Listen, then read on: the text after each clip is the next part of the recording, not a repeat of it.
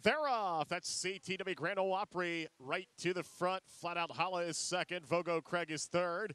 Then Tex Critter followed by Cry Ray, as Cry Jackson has moved up into contention. Down the backstretch, CTW Grand Ole Opry leads it by 3. Flat Out Holla is second. Then a gap back to Cry Jackson. Here comes WW Spark Plug now with a big move as they turn a corner and head for home. WW Spark Plug is going to win it going away. He's in total command.